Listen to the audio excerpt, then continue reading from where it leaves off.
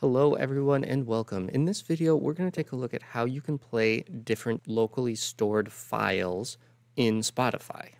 This is especially useful if you have like a playlist of songs that you want to be able to listen to that are stored on your file app, or if you want to repeat a song. Right now, you are not able to do that in Apple's file app. You can only play one song one time.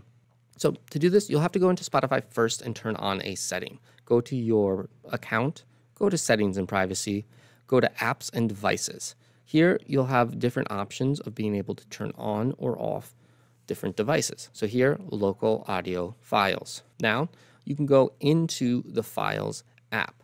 Here I have an audio file that I want to put it in. Note that this is MP3 and I've noticed some WAV files are not able to be played. Here, I'm going to copy it and I'm going to go into the Spotify folder. You can search for it, or you can just know that this folder is on my iPhone.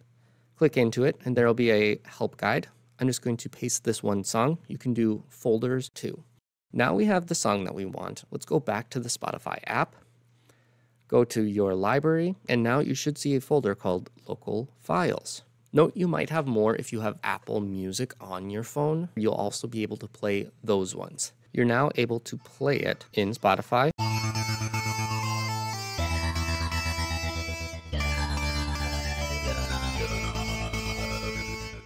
Know that you can also add it to playlists, and they can have ones that have both these locally stored and songs from Spotify. Just know that if you use a different device, you won't be able to listen to these locally stored files because they're only available on that device or in Apple Music. Hopefully you find this helpful. Like, share, subscribe, do those social things for more content. Thanks.